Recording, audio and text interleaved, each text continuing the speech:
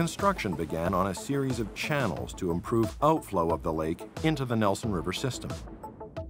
2 Mile Channel provides an additional outlet for Lake Winnipeg water to flow into Play Green Lake, especially during the winter months, when ice can restrict the outflow of water at the natural outlet at Warren Landing.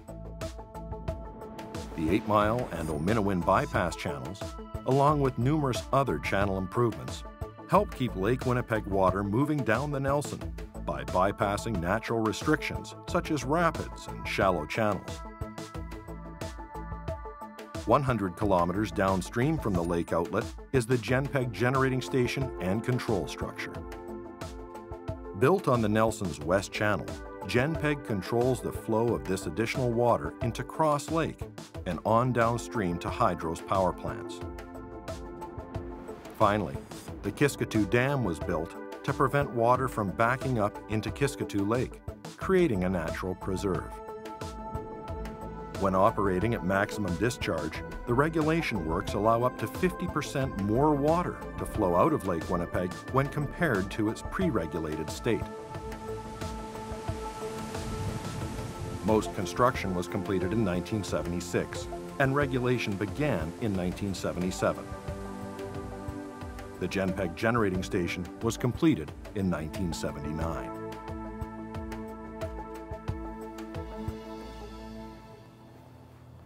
We're here at the outlet to 2 Mile Channel.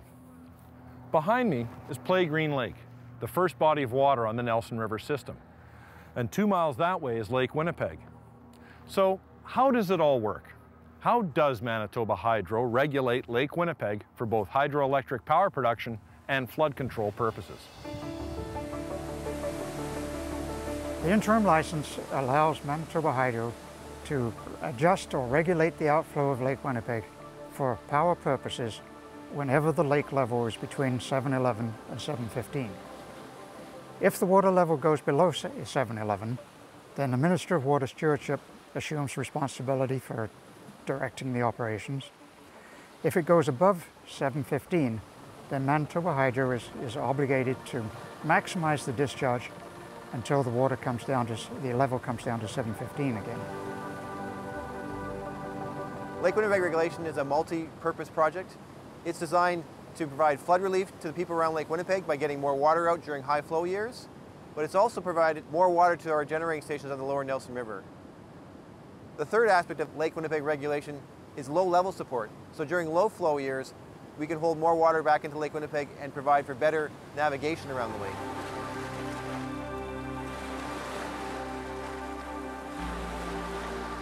Well, Lake Winnipeg Regulation is the main flow control out of Lake Winnipeg. Those flows supply our whole Nelson River generation system, which supplies 80% of the energy produced in Manitoba.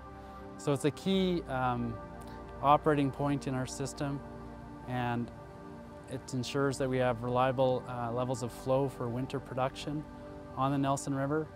In addition to that, should conditions turn dry, we can plan to reliably meet the power supply needs of Manitobans through a winter when inflows to Lake Winnipeg are low. We can use that storage to augment flows on the Nelson River and produce power in the winter. Well, there's a big misperception that there's a big dam at the north end of Lake Winnipeg. Lake Winnipeg Regulation is actually a series of floodways. It's a way to get more water out.